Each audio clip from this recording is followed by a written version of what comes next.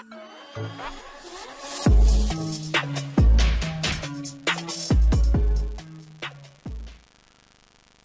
guys, we've got an HP all-in-one 19-3013W. And of course that's going to be in the description, but all it shows on the front of the case is HP 19. We're going to take these bottom screws out.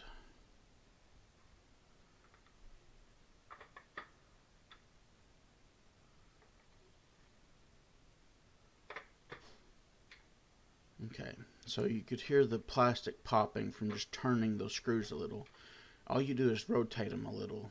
You don't take them out, but those are the only screws besides the tabs that are holding the back of the case on. Then you just pry up the back and it'll just pop off.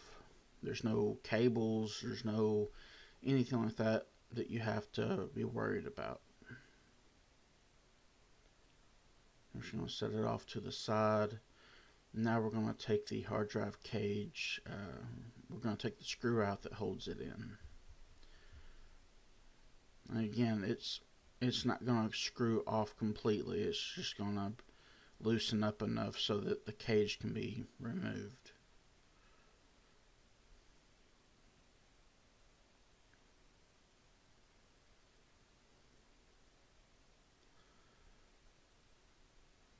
Okay, now all we got to do is take out the 4 screws that are holding the hard drive into the cage.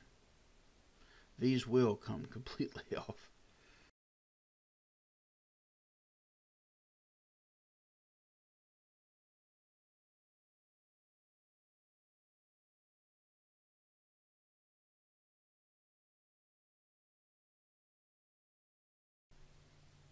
Okay, so now that we've got the screws out, we've just got to pull the hard drive out of the cage, which is easy enough. Now, what I'm replacing it with is an SSD, which of course is going to be a lot smaller, and so the the screw holes and everything aren't going to be used because they won't fit this. But just the way this cage is and the way it has to sit. So what I'm going to do is take some double-sided Gorilla mounting tape. I think this tape was, I can't remember if it was 7 pounds or like 15 pounds or something like that. Rated for weight. Not pounds is in the price, but pounds is how much the tape can hold up.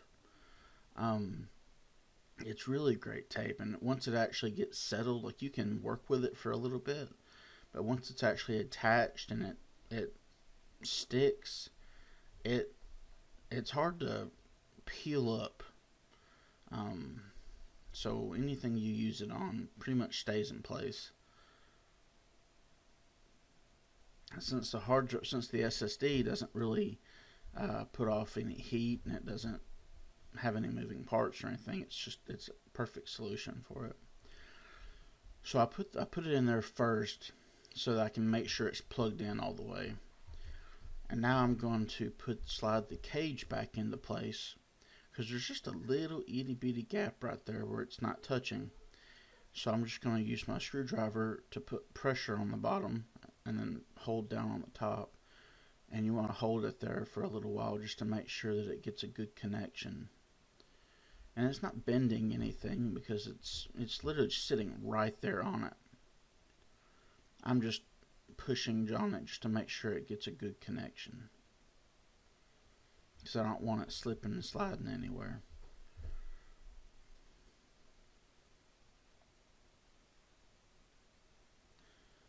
Okay, so now that that's on there, I just gotta tighten down the hard drive cage screw, and then I'm going to start putting the back of the case back on. Now when I start doing that, it actually took a little while the first time that I put it back on there.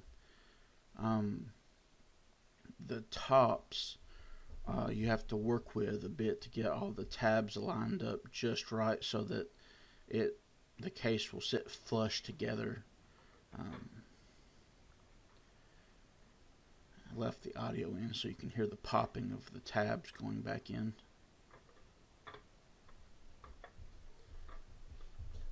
So you just have to work with that a bit and make sure everything's lined up right so there's no gaps.